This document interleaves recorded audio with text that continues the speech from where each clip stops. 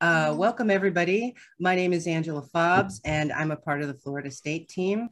Today's discussion will feature two experienced and committed Democrats running in a primary for governor, Florida Commissioner of Agriculture and Consumer Services, Nikki Fried, and the U.S. Representative, Charlie Crist. We want to thank both of you for taking time out of your busy campaign schedules to talk to us. And thank everyone for joining us today. Please note that Democrats Abroad has not endorsed any candidate and is committed to remaining neutral for the duration of the primary. DA reached out to all candidates who filed in this election, and we are pleased that Representative Crist and Commissioner Fried responded. You will hear questions from the caucuses who are also co-sponsoring this event, and we thank them for participating.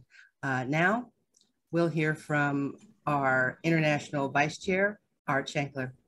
Art? Thank you, Angela. On behalf of Democrats Abroad, I want to thank all of you for joining us today and our Florida State team for putting this event together. And I want to especially thank our participants, Commissioner Nikki Fried and Congressman Charlie Crist. This is a recognition by them of the importance of the overseas vote. For those of you who aren't familiar with Democrats Abroad, it is the largest organization of American citizens outside of the US. It's also an official arm of the Democratic Party. We have representation on the Democratic National Committee, and we send delegates to the National Convention. It's our mission to provide Americans abroad with a voice in our government and to help elect Democratic candidates by mobilizing the overseas vote. And as Angela said, we don't endorse candidates in the primary. We will certainly be working to get out the vote for who's ever elected, who's ever nominated as the Democratic candidate. In 2020, votes from abroad were the margin of victory in the tightest of races, helping elect Joe Biden of both Arizona and Georgia, and helping Democrats win the White House and keep control of Congress. We're grateful for everyone who voted in 2020, in spite of numerous obstacles, including interruptions in international mail delivery from many countries. We must show up again in 2022 and find even more overseas voters than ever before. It's clear that our democracy depends on it. The registration deadline for Florida is quickly approaching, so if you haven't already done so, please go to www.votefromabroad.org, and I know someone's going to put that in the chat box, and request your ballot and encourage all of your overseas friends and family to do the same. You can send your form in by email to request a ballot, and remember to ask for your ballot to be sent to you by email to avoid those post office delays. In 2020, there were over 190,000 military and overseas civilian registered to vote from Florida, I think making it the biggest overseas population of any state in the country. We need to make sure those voters show up, and we need to grow that base. After you've requested your own ballot, think about who else do you know? Who can you help vote from abroad, and who can you share today's recording with to ensure they vote this year? I'm very much looking forward to this discussion with our candidates. I think I saw a question about who their favorite Disney World character is, so I'm looking forward to the answers to that and other questions. With that, I will hand the floor back to Angela. Angela? Thank you, Art. Next, I'd like to introduce Amy Porter, a Florida voter and a member of our Florida State team. She's also the Communications Office for DA France. Amy will introduce our first candidate, Commissioner Nikki Fried. Amy? Hi, everyone. Amy Porter in Paris, France. It's my pleasure to introduce Nikki Fried, our current Commissioner of Agriculture and the only Democrat to win statewide in Florida since 2012. A former public defender, Nikki is a longtime advocate for criminal justice reform and the legalization of marijuana. As the only Democrat in Florida's cabinet, Nikki has been our voice in Tallahassee, standing up for our rights and for democracy. She kicked the NRA out of weapons license permitting, legalized hemp for farmers, protected our environment, and actively defends voting rights and a woman's right to choose. I will now turn it over to Nikki Fried, who can tell us what her leadership would mean to our state after 2 decades of Republican administrations. Well, first of all, thank you so much, and good afternoon for me. And I think I heard good evening to a lot of you. For our Democrats abroad, I'm so really pleased to be with you here today. And I just want to say thank you. You and I all know how close my election was in 2018. In fact, during the entire recount, I continuously was contacting the executive director of the Democratic Party, kept asking how many more overseas ballots. It was a continuous question I had every single day. How many more ballots are out there? Are they going to be Democratic ballots? And, I was rest assured that the work that was done by the Democratic Party of Florida to make sure that we were getting those ballots back, that we were communicating with our citizens overseas was vital part of the program in 2018. And I won by such a small margin, 6,753 votes. And I know that you had a tremendous part to play in that. So thank you for being involved, even when you are so far away. And thank you for caring about the future of your state, even when you're outside of the American borders. A little background about me. I was born and raised in Miami. My parents and I are from the Jewish faith. And what I was taught growing up is what we call tikkun olam, to heal the world. This is part of every aspect of what I do in life. And that's everything to making sure that we are standing up against injustice and seeing the rise of anti-Semitism and seeing the rise of racism and hate crimes across our state and our nation, to stand up and fight against that, to ensuring that everyone has access to the ballot box, and including those of you that are overseas. Again, I understand by every vote matters, and to make sure that every vote is counted. Our civil rights, as we know, are on the chopping block and is on the ballot in 2018. And so many individuals have fought, bled, and died for the very rights that are under attack right now. So when I'm governor, these attacks stop. I will always stand on the side of expanding our civil rights, not limiting them, expanding our access to the ballot box, not limiting them. Floridians right now that are living here in our state have seen so many challenges, and not having somebody in the governor's office to lift up those issues and try to solve them. So when I'm governor, I will declare on day one a housing state of emergency here in our state, because that's what it is. It's an emergency. We have to expand Medicaid. I will expand access to the ballot boxes. I will give seniors a $1 billion rebate and implement same-day voter registration. Even from where you are, I ask you to stay engaged in this fight with me. Remember, we are fighting the accumulation of 4 Republican governors in a row. That's Jeb, that's Charlie, that's Rick, and now that's Ron.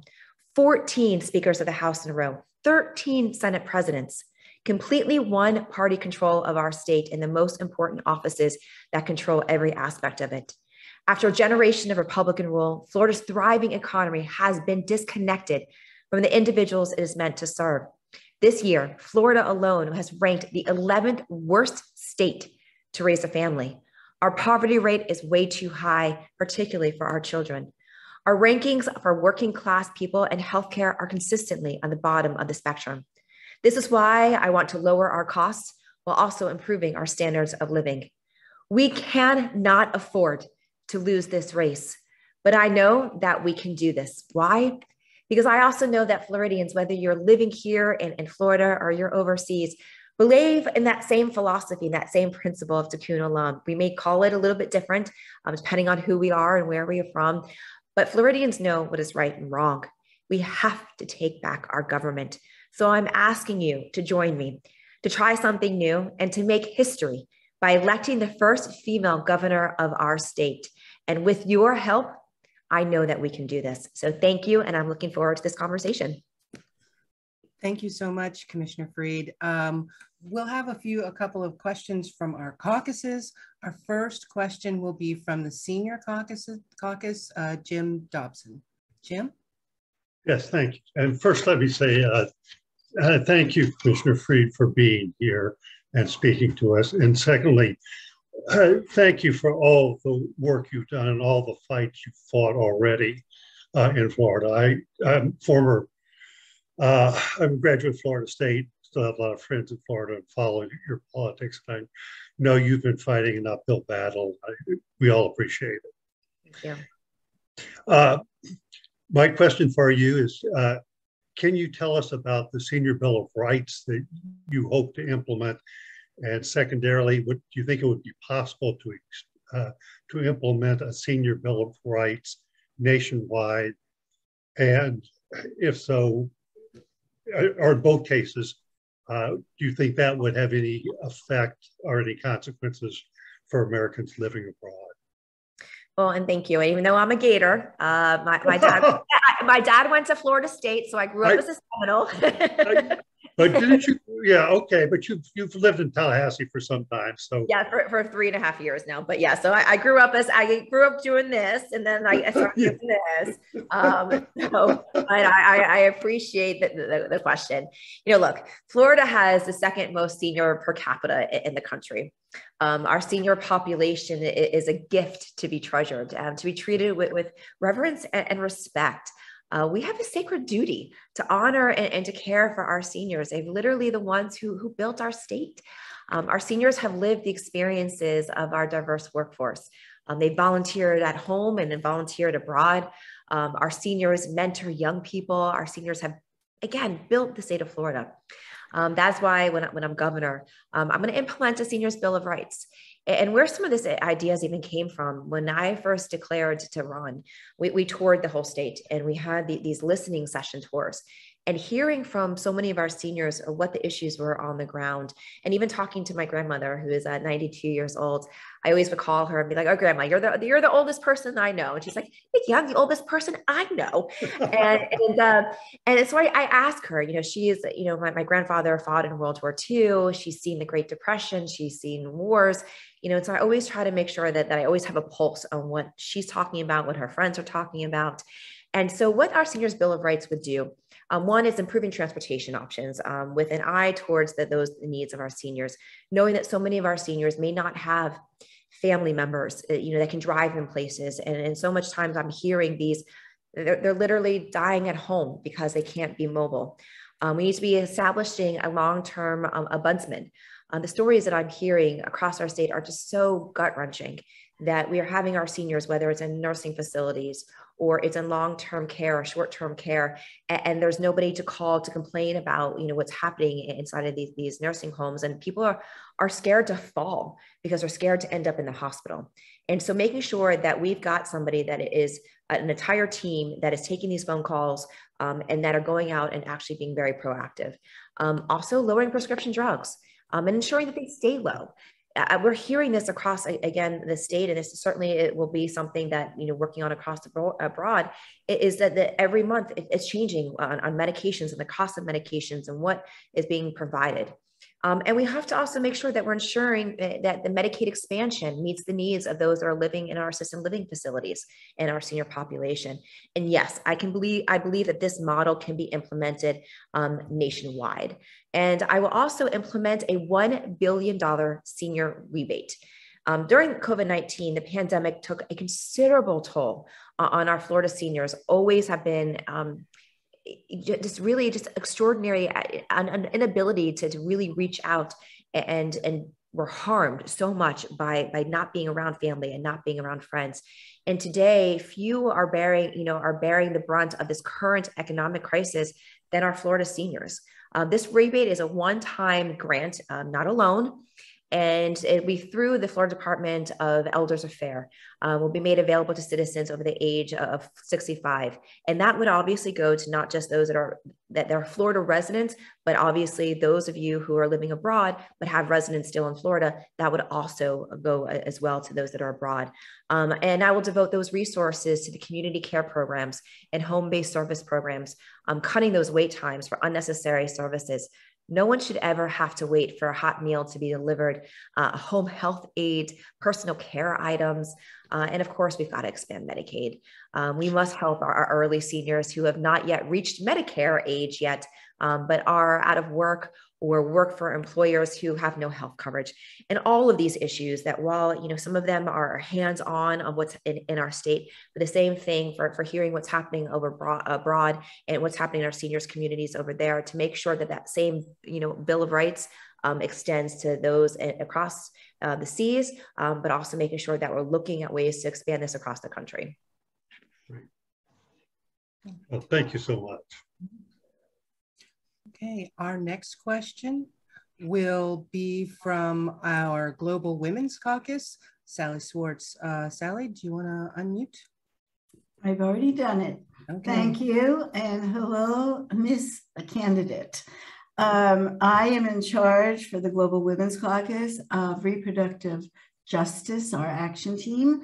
And I'm sure that you know that the Florida 15-week ban on abortions has been stayed by the courts, but it will go to your state Supreme Court, which is inhabited by Republicans. So I don't have a whole lot of hope there. What are you going to do for women, Ms. Fried, and how are you going to help us control our own bodies? Well, thank you, Sally, for that question. When we first saw the leak from the Supreme Court, that was a punch to the gut of what a fundamental shift of how we view reproductive health care and how we view just the foundation of the right to privacy. And then when we saw the actual opinion, it was gut-wrenching in the same respect, and even more so. And so I need to make this very crystal clear that I have always been a champion of the rights of a woman to make her own healthcare decisions. And I will defend those rights of doctors to provide that care. I have now, for the last few months, been to more, rights protests and rallies and defending, the women that are on the ground and recognizing that I am standing on the shoulders of so many women that came before me, and knowing that it is my obligation now to make sure that the next generation behind me has the same rights that my generation had. And so let me be clear that I'm going to do everything I can to make sure that we're having those protections here in the state of Florida. And you're absolutely 100% correct. I have no faith that this Supreme Court is going to respect that right to privacy, even though— How are you going to change it? How are you going to change it? So here's a couple of things that we're going to have to do. First and foremost, day one, we have a state of emergency. And I'm governor. That gives me the opportunity to then say, we are not going to send resources down to our state attorneys or to any of our prosecutors who may be going after any of our healthcare providers for providing those resources. Two, be able to utilize in the interim resources that if a woman has to travel outside the state, that we are using our healthcare system to make sure that those resources are available. Two, you will have the full weight of the governor's office to push forth an actual constitutional amendment that is going to expand that right to privacy, which will be overturned. And unfortunately, my primary opponent put half of those justices, or at least the Chief Justice, in there. That is going to be part of the overturning of our right to privacy. So utilizing the full weight of the governor's office to be putting forth a new constitutional amendment that is, in fact, going to protect that right to privacy. And then I will be campaigning on it, helping to get signatures, hoping to get resources to make sure that it is on the ballot. The last thing is, the fact of the matter is, when you cut off the head of a snake, the snake dies. When you cut off Ron DeSantis from this conversation, you allow the moderate Republicans that are still here, I promise you that they are still here, to be able to work with them to adjust. Because now what you're going to have is potentially 7 months of empirical data to show what is actually happening on the ground. It's not this fictitious thing that this is going to happen. You're going to hear about back alley abortions. You're going to hear about women having to go to other states. Unfortunately, we may lose lives in the interim, and be able to go back to legislatures if this is what you wanted. Obviously, your rhetoric and obviously your legislation that you have been focusing on didn't work because I'm here. And so to recognize that they have an obligation to listen to their constituents and to start making changes. I have 3-step prongs: executive power, expanding the Constitution, and then working with the legislature, or if at the end of the day, forcing the legislature at special session after special session after special session that they will spend in Tallahassee with me until they recognize that they need to do a reversal on this piece of legislation. Well, I don't vote in Florida, unfortunately, but I would support that very much. Thank you very much. Thank you. All right, our next question is from the Environmental and Climate Crisis Council. The chair, Dana Freeland, can't be with us today because she's in Florida and they had a blackout, so she has no internet. But her question is— She's in Texas, Angela. Texas, sorry. Texas, yes, my bad. With their famous electric grid. Yes, their terrible electric grid. Her question is, Florida has been described as ground zero for climate change in the US, experiencing sea level rise along low elevation ocean fronts, where a majority of the population and the economy is concentrated. What can Democrats do in Florida to better combat climate change, transition to renewable energy, and address fundamental environmental justice issues? Well, first of all, I'm very honored that over the course of the weekend, I received the endorsement from the Democratic Environmental Caucus, and as well as the immediate past chair of the caucus. And you're absolutely right. Florida is ground zero. And I like to not call it climate crisis. I like to actually call it climate rescue. Because when you talk about rescue, that means that we have a plan to work forward and to get behind this. And so instead of just ignoring what's happening in our environment, our government needs to embrace this and needs to come up with a plan. And that's exactly actually what I've been doing as Commissioner of Agriculture. We have the Office of Energy. And when I first came in as commissioner, I sat down with our director and I said, your handcuffs are off.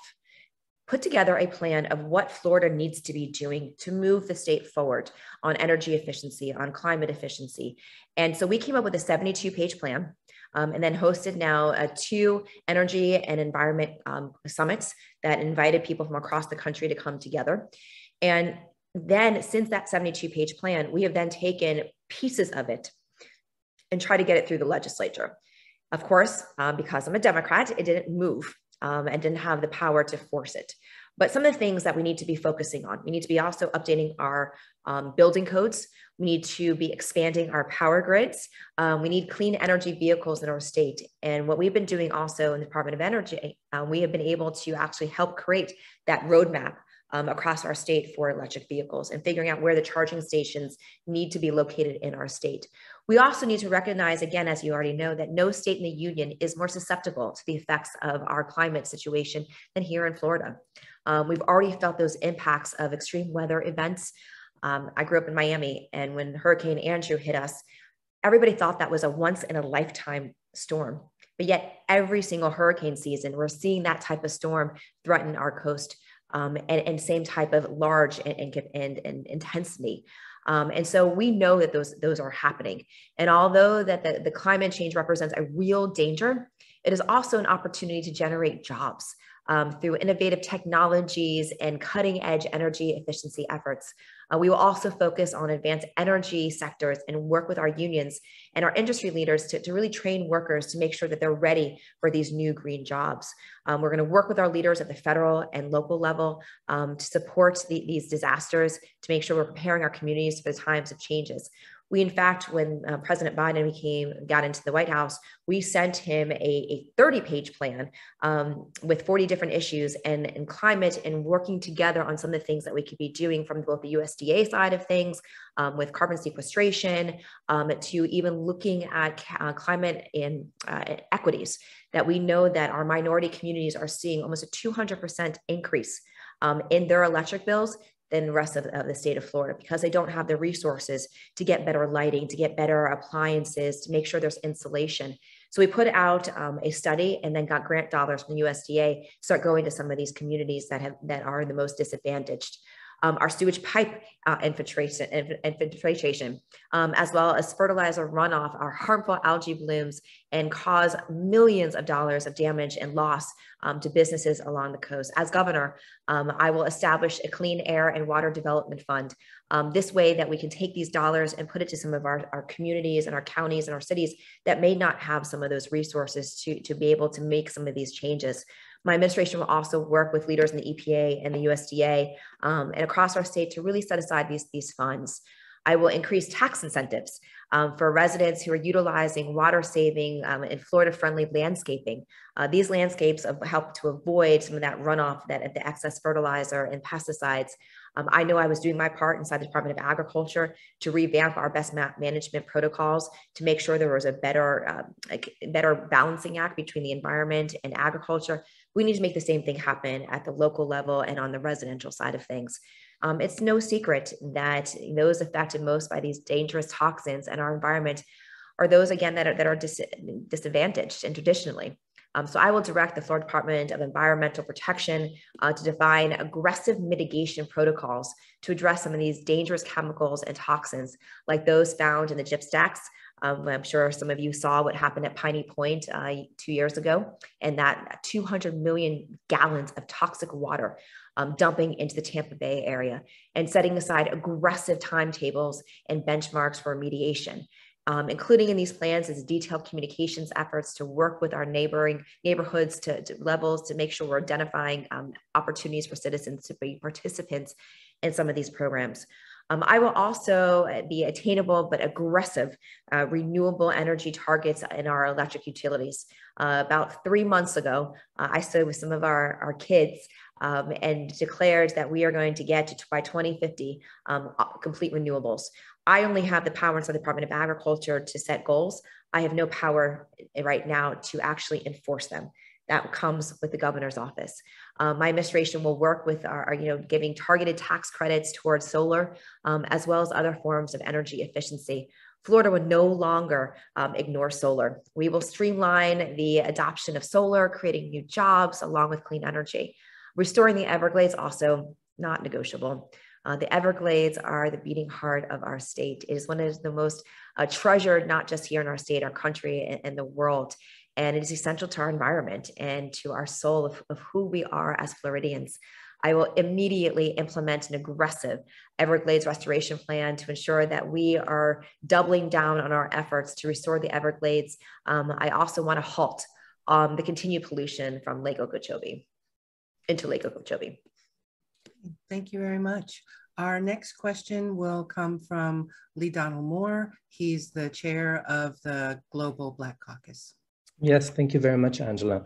And on behalf of the Global Black Caucus, we are truly grateful and appreciate the hard work and efforts you do on a daily basis, and also your efforts in incorporating the Creole language and community, making politics accessible to all. Speaking about our future, which lies solely in our children and is dependent on the decisions that we make today. Critical race theory has been used by conservatives to criticize how race is being taught in the K-12 education system. Most public school officials across the country don't teach the theory, even in districts where lawmakers are seeking to ban it. DeSantis, along with state Republicans and some parents, claims that lessons founded in critical race theory are still being taught in Florida schools, despite the state prohibition, a notion denied by school leaders. So what will you do to uphold education of the real history of the United States? Thank you very much. Thank you so much for that question. We're seeing this be played out in real time right now. In our state, as we are seeing, first of all, my mom was a teacher for 25 years. My stepsister is a teacher. I'm a product of our public education system. So education is critical to every aspect of my life. And I am thankful for this question because, my niece turned 13 in March. And we asked her what she wanted to do for her birthday. And she said, I want to go to Washington, D.C. with Auntie Nikki. And so I took her to Washington, D.C. And as we were touring the Capitol, there's a part in the Capitol where there's a video about the building of the Capitol. And I was sitting with my niece and my nephew, who is a few years younger, and they're talking about how the Capitol was built. It was built by slaves. And as I'm sitting there, my stomach turned and said, oh my God, are they going to be able to be taught this in Florida schools? And my head exploded to hear that, and the thought that was not going to happen. And then even hearing from so many of our teachers that have now gone through some of those courses that are talking about history and civics lessons. And they're saying that the only things that they could talk about when it comes to slavery is that this is an extension of British rule, and that eventually the founding fathers just thought it was going to go away. Hard stop. What? How is that even like a concept that we're talking about in 2022, that we are literally whitewashing American history? And if we don't teach history, it is going to repeat itself. And we have seen an increase of again, racism and anti-Semitism in our state and our nation, and hate crimes. And the only way that we can overcome this is by educating, and by making sure that we are teaching diversity and that we are teaching acceptance. And so first and foremost, the Commissioner of Education, he's out. New Board of Education. And in fact, one of the things that I would also do as governor, because look, the governor did this already, on the flip side of things, is that if anybody, any teacher is fired, it is criticized, it is let go or told that they can't be who they are in the classroom and can't teach what they need to teach, that school board will receive less funding. Because that is not acceptable in 2022, is never acceptable. That these are bullying actions by our governor. And even when we are talking about the Don't Say Gay bill, I was with a group of people yesterday from the Human Rights Council of Palm Beach County who also endorsed me yesterday, and talking about one of the women there who's she's in a same-sex marriage, and talking about, can her kids bring their pictures of their family into the classroom? That we have teachers that can't have pictures of their spouses in there. And we have seen that for the last 3 years that I have been fighting to hold the governor and the commissioner of education accountable. I was the one when the second that the governor started to threaten our superintendents and started to threaten our school boards, that I called the White House immediately to make sure that they would get our backs, that I stood there side by side with our teachers and with our school board members. And we have taken a dangerous step backwards that I intend to make sure that we reverse course because this is doing such a disservice to our state, to our children, to the future of our country. If we are not teaching history, which I think is their point, then we are going to go backwards and not forward. I will allow for challenging, conversations, but that goes, we've got to make sure that we are teaching our students and we are making sure that our kids are thinking through diversity and how we're expanding that intellectual base, because look, our state is one of the most diverse in the country. And if we're not teaching our kids, what are we doing here? That is the foundation of who we are. And that is something that if you hear my passion about, we will be reversing course immediately once I'm governor. All right. Our next question, and we're kind of running out of time, but we have 2 more questions. Our next question is from Bob Vallier. He's the chair of our LGBTQ caucus. Bob? Sure. Hi. You can probably guess what I'm going to ask about, but I'm going to preface it with 2 assumptions. First, assuming you are elected, and second, assuming also that you do not have a majority in the state legislature. What will you do about the Don't Say Gay law? You've already talked about what it means for people, families. What are you going to do to undo it? And in addition, how will you protect the rights of the LGBT community going forward? What concrete steps will you take to make sure that members of our community are fully protected under the law and have equal rights and equal opportunity? Well, thank you, Bob, for that question. This one's personal. This one's family. My stepbrother came out to me when we were in high school. And ever since that moment, I have been in the trenches. Going to, at the time, everybody says we have gay pride parades today. That's because there was gay marches and rights protests back when I was growing up.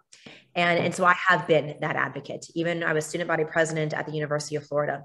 And I had the first ever cabinet position for the Gay Student Union. And making sure that I actually was reminded the other day that there was a radio station at UF that refused to advertise for Pride Month. I said, well, if that's the case, you were getting no funding from any of our student organizations, and made sure, and that was back in 2002. I have been in those trenches. And when I became commissioner, the first action I took was expanding our discrimination clause to make sure that everybody was included. The second action was I hired the first ever LGBTQ advocate in the state of Florida. And now we're on, Nick Harris was my first, was my first advocate. And now Nathan Rummer, who is a member of the trans community, is number 2. And so I have always been that voice, and that is part of who I am. So when it comes to this atrocious discriminatory piece of legislation, first off, I have no doubt, no matter how conservative this court is, that they're going to have to overturn this, because it is so vague, it is so broad that there's no way to actually interpret this in a way that has that people can have consistency and interpretation of it. And as governor, and this is what I did even as commissioner on a piece of a lawsuit that was happening that the commissioner's office was named in that I didn't agree with. Is dealing with home rule issues when it comes to guns, that I flipped sides and put the weight of the commissioner's office with the plaintiffs instead of with the defendants. And so having the ability to then flip sides to make sure that the governor's office is on the side of equity and equality, making sure that we are part of the argument to strike down this law as unconstitutional. And I will use the executive authority to make sure that we are protecting our kids and making sure we're protecting our teachers, because it goes on both sides. It's making sure that our kids feel safe, to making sure that they're not discriminated in the classroom, and to make sure that the teachers feel the same thing. Like I was just saying, I'm hearing from teachers who can't put their spouse pictures in their office and in their classroom. And if they dare have rainbow lanyards, that they got to take those off.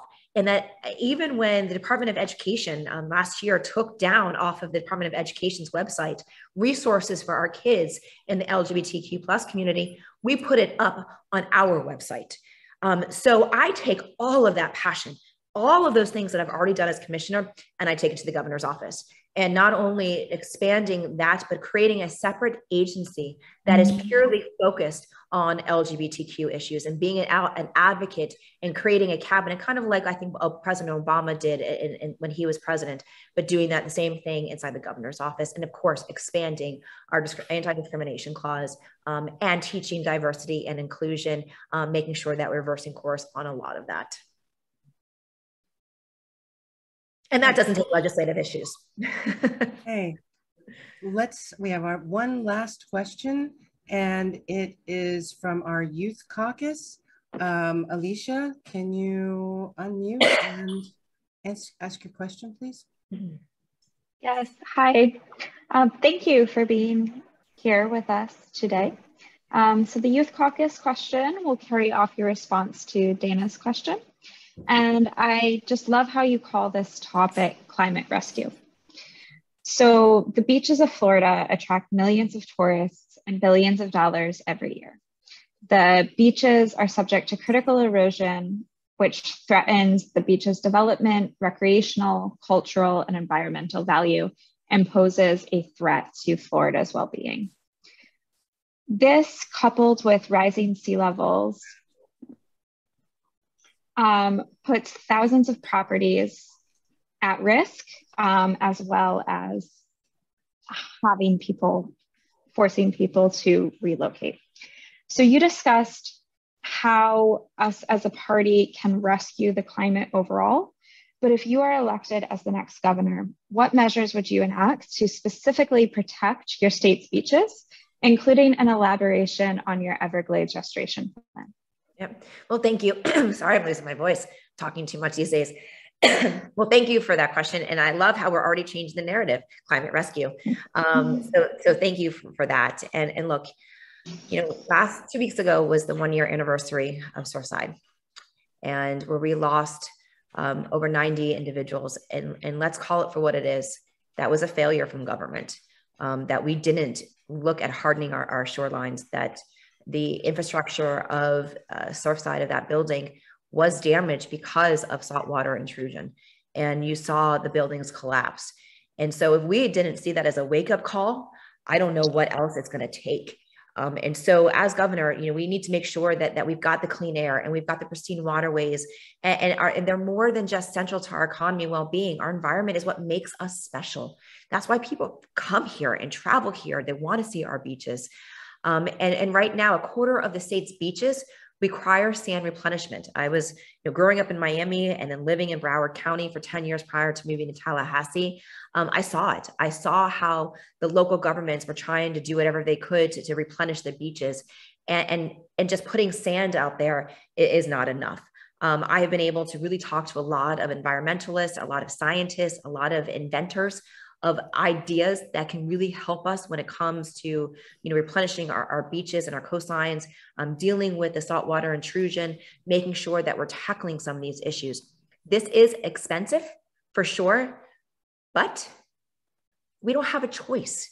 We have to invest, because if we don't do it now and start the ball rolling, in 10, 20 years, we're not going to have the beaches. We're not going to have the coastal communities. You want to talk about, something else is another hit. That 30-year mortgage goes away because in 30 years, those properties may not be here. And so while Florida does have regulations to protect our natural shorelines, they're filled with tremendously large loopholes. I will close those loopholes. For example, the private interest that can override our beach preservation. Exemptions are provided for single-family homes to develop seaward of more than 30-year erosion project line. This isn't sustainable, and everybody knows that. So we've got to take a really serious look at what is happening on the coastal communities, making sure that we're utilizing the resources that are coming down from the federal government. That a lot of the money that is going to be coming down from the infrastructure bill is going to have to be used to hardening our shores and to making sure that we're looking at what's happening. And again, to the climate rescue plan, that also is going to virtually help to make sure that we're mitigating the sea level rise. And the other issue is that we're seeing it too, just if you drive around anywhere in South Florida, anytime it rains, it floods.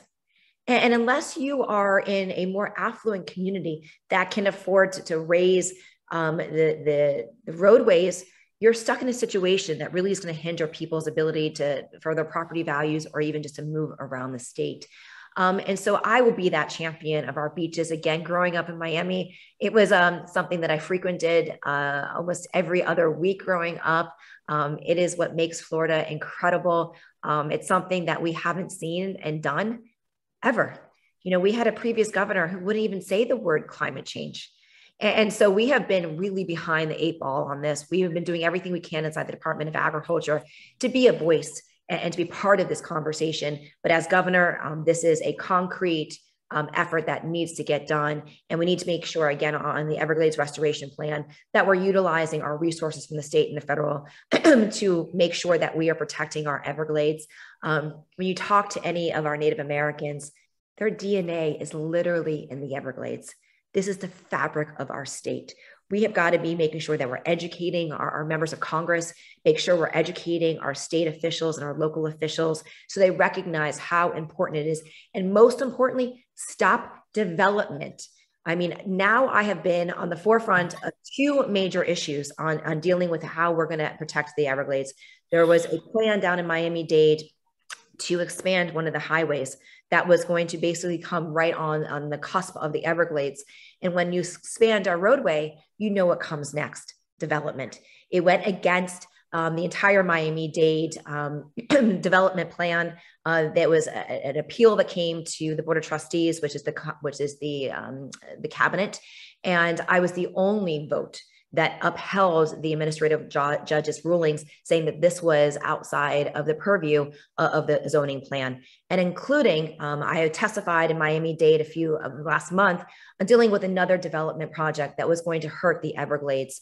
So that's what it's going to take. It's going to take bold leadership, prevent some of this development out in the Everglades, not only because it gets rid of the waterway, but also will increase the pollution into the Everglades. So you need concrete leadership with a concrete plan. Thank you. Thank you very much. Commissioner Fried, do you have a moment to take one more question from the audience? Sure. Okay. Fantastic. I've got it teed up here. Thank you. Go ahead. Angela. So Suzanne Jeffries would like to know what your position is on charter and magnet schools and public school funding. Yes. So as again, a product of our public school system, my stepsister is still teaching in the Miami-Dade public system. My mom was a teacher. What we have seen is this expansion of our schools of choice.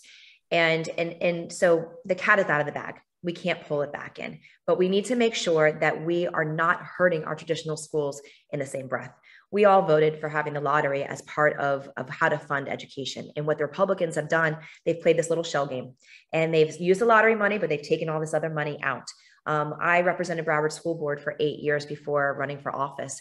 And I was in those trenches, making sure that there wasn't money that was taking out of traditional schools, dealing whether it was PICO funding or resources, trying to encourage that if we're going to have charter schools, that they're going to have the same type of standards, both on building standards, educational standards of that of the traditional schools, or they shouldn't be allowed to get resources. But my commitment to our public education system is that we have to double the per pupil funding.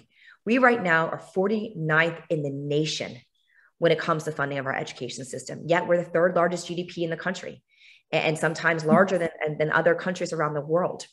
And so if we are not dedicating the resources, not only are our kids going into failing schools, we are not retaining our teachers, we are not recruiting more teachers into the system. So in 2006, per pupil funding was roughly about $6,400. It is now at $6,900. It should be over $10,000 just with inflation. I'm not even talking about inflation now. I'm just talking about general inflation. So per pupil funding must be doubled within the 4 years of my administration. That way we can pay our teachers better. We can make sure that the infrastructure around our kids is not failing, that we're not seeing leaking coming out of the air conditionings, that, that their tables are not rocking, that books are not falling apart, that we've got technology in our classrooms. But it is important that we recognize that we are failing our kids by not having an adequate education system, because unfortunately we know that third grade reading is where the legislature decides how many jails and prisons to build. And if 90% of our Black children are reading below the poverty line in third grade, we are severely hurting them and the future of our state. So we need to be focusing on ways that we are going to increase our educational standards, making sure that we're providing resources to these communities, and that comes with a commitment to double per pupil funding. Okay, well, thank you so much, Commissioner Fried. Thank you for your time. And I wanna, if we can put out the link for her website one more time, that would be really great. We wish you the best of luck. And I guess we may or may not see you in the future. So thank you so much. Well, and thank you all truly for this time today. And thank you for staying involved in the political process, being so far away. It shows that democracy expands past our borders, and you help to keep that going here. And I promise you, I am our fierce fighter for democracy. And I saw one of the chats in there. I know we're out of time, but beating Ron DeSantis, I'm our only shot. I know how to tackle him. I know how to take him on. I know how to not just throw punches, but how to land the punches. If we are going to take down DeSantis, restore democracy in Florida, and make sure we're protecting across the country, I hope that I have your vote in August, and then we are off to taking him down in November. So thank you for all that you all do. Thank you. Thank you. Take care. All right, our next guest, Representative Charlie Crist is here. Representative Crist, can you unmute and turn on your camera? Hello. I will. Am I unmuted? Yes, you're unmuted. Go right ahead. Hi. How are you? We're going to have a brief introduction. Can you please introduce him, Diane? Yeah. Hi, everyone. I'm Diane Daniels, speaking from the Netherlands. I'm pleased to introduce you to Charlie Crist, who happens to be my U.S. representative in the 13th Congressional District based in St. Pete, where he also grew up. He's been in that role since 2017. If you've lived in Florida for long, you already know his name. Charlie started his political career in the Florida Senate from 1993 to 1999. And over his career, he's also served as Commissioner of Education, Attorney General, and as Governor from 2007 to 11. So instead of me summarizing what he hopes to achieve as Governor, I'll let him tell you. Take it away, Charlie. Thank you. Great, thank you. Thank you so much. It's great to be able to be with you all today. Appreciate the opportunity. You said you're in the Netherlands, is that right? And I'm also voting in your district, so. Yes, I heard that. Thank you. Yeah. That's wonderful. Well, listen, I think things are pretty obvious what's going on. We've got a governor who is out of touch, who is as hard right as anybody I've ever seen in my career. It is apparent to me that he's running for president of the United States, and he's trying to carve out a very conservative, hard right record that he's already done. In order to try to capture that Republican nomination in 2024, and he's forgetting about Florida in 22. You know, it's almost as though, as I describe it on the trail, that he goes to bed every night thinking about what group he can bash the next day, whether it's LGBTQ kids, whether it's women and the right to choose, whether it's African Americans and their right to have congressional districts.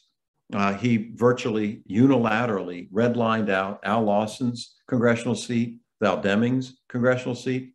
Thank goodness she's going to be our United States Senator. But it's one thing after another with this guy. And I think he's really overreached on what he's doing. 2 polls in the past 2 weeks have us beating him either by 1 point or 1.5 points. In the primary, we're ahead by 21 points, and we've outraised our opponent 3-1. I feel very good about where we are, but your support is very important to me. And that's why I'm privileged to have the opportunity to be with you today. The things that I think are important to Floridians are, number one, fundamental fairness. This guy, DeSantis, is the opposite of being fair.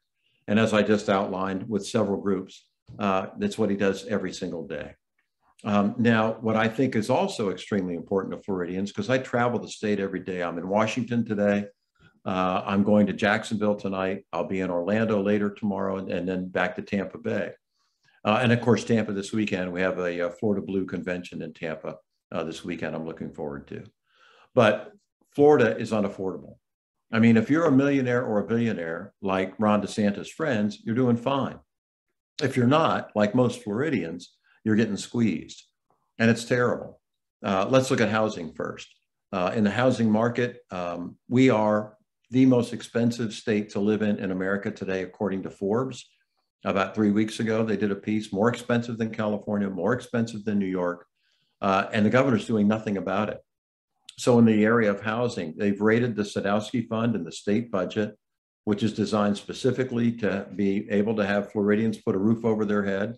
It applies to both sales and rentals. And as I say, they've gutted it. They've also passed legislation to keep it cut in half for eternity. It's unconscionable. What I think we need to do is restore the funds in the Sadowski Trust Fund and work with our federal friends.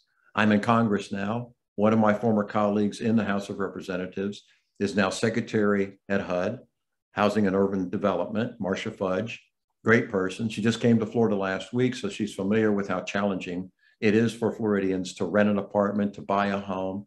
It's next to impossible. But to have her come down, work with her, and instead of the current governor who bashes the Biden administration every day, we will, of course, work with the Biden administration and hopefully get additional support for our fellow Floridians in their housing crisis. In addition, we can work at the local level. I have a great mayor, Ken Welch, first African-American mayor of St. Petersburg, and I'm very proud of that. He's laid down almost $70 million already for housing just in the city of St. Petersburg. And of course, we have over 400 cities across the state. So I think you work at the state, the federal level, the local level, do everything you can to cooperate and work together, which is my style anyway. I want to work with people to do what's right for the people of our state. Gas prices through the roof. It's crazy. So last November, I proposed to the governor, DeSantis, that he eliminate the state gas tax. Of course, he ignored it, didn't do anything about it. The prices kept going up and up and up. And if we're able to have done that with the federal government, we could have cut the price of gas almost 50 cents a gallon. That would have made a difference to folks. It would still make a difference today. But what he did in the legislative session is say, okay, we're going to give you a break, but we're only going to do it for 1 month. And guess what? You know what month it is? It's going to be October, right before the election. I mean, how stupid does he think we are? Apparently, he thinks we're not too smart. But I know Floridians are smart. That's why it should have been done already. They need relief now. They needed it months ago. He wouldn't respond to them. So when it comes to housing, when it comes to the price of gas, nothing. How about property insurance? Talking to your friends back in Florida, I'm sure you're hearing the problem that property insurance is going up and up and up. Well, the governor called a special session a few weeks ago. They didn't do anything to lower rates. All they did, in fact, was make it harder for consumers, Florida consumers, to go after their insurance companies and at least get the payment they deserve when they have something that property insurance should cover. So he has struck out on all 3 of these issues that are pocketbook issues, kitchen table issues that Floridians are dealing with every single day, whether they're Republican, Democrat, or independent. They're all frustrated. These are the kinds of things that I want to approach. These are kind of things that a governor needs to attack. We need to improve our education system in the Sunshine State. Remember, I'm a former commissioner of education. I'm a product of our public school system. 2 of my 3 sisters were public school teachers. We need to properly fund our education system in the Sunshine State. We are now the 3rd largest state in America, and we're funding our teachers at 49th out of 50. That's embarrassing. It's unconscionable, and it's got to stop.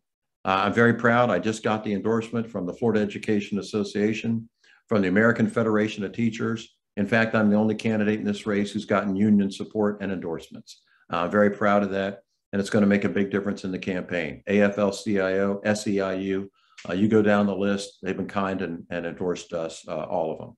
So I feel good about where we are. I know we need to beat this guy, and I'm the only candidate who can. I've actually been your governor before. I've actually vetoed anti-abortion legislation before. I'm solid on these issues. I'm pro-choice. I am for women. I am anti-discrimination. I am pro-public education. I fight for the environment, do everything I can to make sure that these things are done, because I know that's where Floridians are. That's where most people in the Sunshine State are. They want a safe community to raise their family. They want good schools to send our children to, want to make sure that we have a clean environment so we protect our tourist industry. I'm running against an anti-business incumbent. He's against Walt Disney World, for crying out loud. It's unbelievable. And earlier last year, he sued Florida's cruise industry. So we need somebody who's focused on getting good paying jobs, keeping them in the Sunshine State, not scaring them out, and having culture wars against LGBTQ, against women, against minorities, you name it. And who will stand up for Florida and do the right thing and lead with a decent heart and be a good governor who cares about people and understand who the boss is. It's you. This guy thinks he's the boss. He's an authoritarian who would like to be a dictator. I'm a Democrat who's running to fight for democracy. And I seek your support. I appreciate the time to be with you. Thank you so much for your kind introduction. Representative Crist, I know you had some time constraints. Can you stay for a few moments and take a couple of questions? I have 1 minute till I meet with Jamie Harrison, our chairman of the Democratic National Committee. So a couple of questions. We can do a lightning round. That'd be great. Okay. Our first question comes from our Global Women's Caucus, Sally Swartz. Can you please unmute and ask your question? Thank you, Angela. And hello, Charlie Crist. I noticed that you put women at the bottom of the list of all the things that are wrong with Florida. Now, I know there are a lot of things wrong with Florida, but why don't you tell us why we should vote for a male, stale, and pale candidate for governor? Thank you. Because I'm the only candidate running for governor this year that's actually already vetoed an anti-abortion bill. I'm the one. Well, what are you going to do about it now that it's too late? I don't think it's too late. I don't ever give up. And okay, what are you going to do? If you'll let me speak, Sally, I'd be happy to try to answer. Go for it. Okay, thank you so much. What I want to do is the day I get sworn in as your governor, I'm going to sign an executive order restoring a woman's right to choose. I'm going to take it to court if I have to and make sure that we fight and get a good result in the court system. As your former attorney general, I know how to do it. In addition, I'll even work with this legislature if I have to. I know that there are moderate Republicans, Sally, that feel suppressed right now under this governor's leadership because he's an authoritarian, as I said before. I was raised with 3 sisters. I go back as a champion for women's rights to when I was a young state senator in 1995 on the healthcare committee. As a Republican, I voted and killed legislation that would have gone to the Senate floor and probably passed, that would have required a 24-hour waiting period. The bill that I vetoed as your governor, and I'll do it again if I have to, and it looks like I might have to, and I'm happy to do it, was going to require an ultrasound and make women pay for the ultrasound too. Even as a Republican, I vetoed it. You will not find a better advocate for women's rights than Charlie Crist. Congressman, tell Jamie you're with Dems Abroad. He'll understand. I'll let him know. Yeah, he knows us very well. We'll take one last question from our Seniors Caucus. Jim Dobson, do you want to ask your question? Sure thing. Governor Crist, can you tell us about the Senior Bill of Rights that you would implement? Or what protections and rights do you feel are necessary for seniors? Well, my dad's 90 years old, my mother's 87, and I myself am 65. So what I think is what we need to do is protect Social Security, protect Medicare, advocate that to my colleagues here in the Congress now. And I've gotten to know these wonderful people all over the country. So when this is, a federal issue, when it comes up, you get a call from somebody that you served 6 years with in the Congress, then I think you have a better opportunity to advocate for these issues that are so important to each and every one of us. I'm a Social Security recipient. I receive Medicare. I understand how important it is. And I know it's important to all of Florida seniors. But in addition to that, I'd fight for voting rights. My mom and dad love to vote by mail. This governor has made it more difficult for all of us to vote by mail. That's an affront not only to seniors, but to anybody who wants to exercise their right to vote in our democracy. Listen, I served with a great advocate for voting rights in our country, John Lewis, a civil rights champion as well, by the way, God rest his soul. And he used to always tell me, and anybody else who would listen in the House of Representatives, he would say, Charlie, your right to vote is precious. In fact, it's so precious, it's probably sacred. This is one of the most important issues facing seniors and all of us in Florida and America, because our democracy is under attack. You support me in this election. Give me your vote. I will not let you down, and I'll take this guy down. Thank you so much for having me. It's great to be with you, Jim. Thank you. All right. Thank you so much, Representative Crist, for sharing with these Florida voters around the world how you would bring change to our state in a critical time. My pleasure. Great to be with you. Great. See you in St. Pete. Look forward to it. Thank you. Bye Thank you, now. Congressman. Bye. All right. So I'd like to thank everyone who joined us on the call today. Every time we hear from candidates on the ground, I'm so inspired and energized to keep up this work to get out the vote overseas. And we are so grateful for the tremendous work that they're doing on the ground. So we'll keep up our side of the fight and get everybody to go out and request an absentee ballot. If you haven't requested your absentee ballot, there's still time. You can go to votefromabroad.org. And you can still vote in the primary, but I got my ballot, I don't know, at least 3 or 4 days ago, and they can be sent back by postal mail, courier, or fax. And if you don't have a fax machine, there are ways to send it back by just sending a scanned PDF. But we'll send some information out about that. Your ballot has to be received by 7 p.m. on Election Day, Tuesday, August 23rd. And please refer to our detailed voting guide and ballot access return instructions for more information. In closing, I'd like to give a big shout out to all our great volunteers, both on camera and behind the scenes, and a special shout out for Carol Moore, our team lead, who's wasn't available to come today, but she will definitely be watching this video. And once again, I'd like to thank all our participants for taking the time to listen in and make an informed decision about which Democrat you'd like to see in office. Please be sure to share this recording once it's out, and we'll send out an email with the link and some other information, and it'll be available on our Facebook page, our Dems Abroad Facebook page, and also our YouTube channel. Please keep in mind that Democrats Abroad is an all-volunteer run and funded organization, and your support goes a long way. A donation of $10 will help us reach at least 20 overseas voters. We also hope you'll consider stepping up to be a volunteer, especially with the Florida team. You can email fl@democratsabroad.org and join our team, because we do need help. Florida has a large number of overseas voters, and we need a bigger team to do as much as we can to get out the vote. If you want to consider joining our Slack channel to get involved, or you can join our Floridians Abroad Facebook group, and you can follow us at @StatesAbroad on Twitter. I'll be ending the recording, and then we can. Thank you, Angela. Thank you. Oh, yeah, I'm a Florida voter too, so I'm definitely concerned. I'm gonna end the recording and